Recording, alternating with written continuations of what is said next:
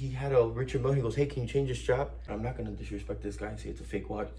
And when he gave it to me, I started looking and I was like, wow, it's funny, but I'm still not gonna say it's fake. He told me he paid 350,000 euros for this fake thing, so let's go check it out. What I noticed off the bat was a shiny glass and the case. I feel it right away, man. On the movement and on the deployment book.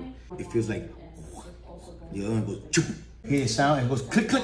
And this one goes, the metal here looks shiny. It's supposed to be titanium, like that, dark. When you were opening it versus white ceramic Richard Mille,